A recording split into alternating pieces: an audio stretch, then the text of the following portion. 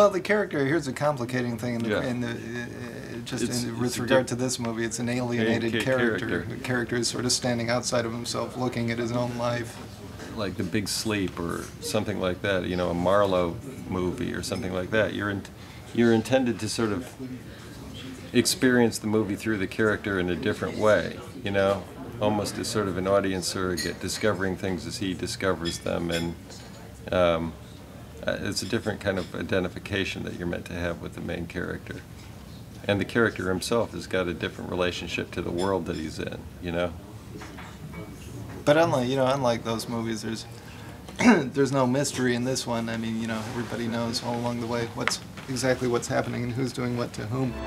You say he was being blackmailed. By who? You don't know. For having an affair. With who? You don't know. Did anyone else know about it? Probably not. You don't know. The ambition of the movie isn't realism, in that it's, you know, it's fictional, and that, you know, setting something in period is another way of removing it from reality.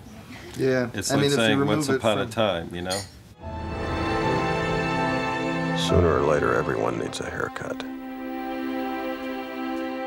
Whatever elements of humor in it are just a product of our point of view in terms of how we want to tell the story or how the story evolves, and if there's some humor in the situation, it's not something which we sort of feel like we have to avoid because it's not a comedy. In fact, we don't even think about it in those terms, you know what I mean? It's just, the story evolves on its own accord, and it's got a certain amount of humor in it and a certain amount of, you know, even if it's not a comedy, I'm saying, you know. Right. I mean, all we think about is the characters in their story context, and that might be funny in places or not, but we don't think about whether it's funny or not. We think about the story, the characters and their place in the story.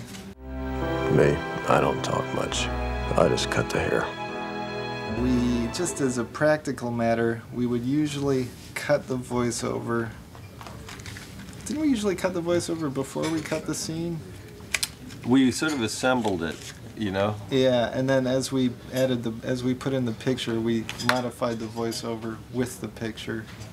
Yeah, we generally started with the voiceover, then cut the picture, and then adjusted the voiceover to the picture. Yeah. It was kind of a feedback thing. And actually, Billy Bob's smoking during the voiceover was kind of helped somehow. And actually, the next one, which would tend to bury you out, is completely visual. There's virtually no dialogue in the next one.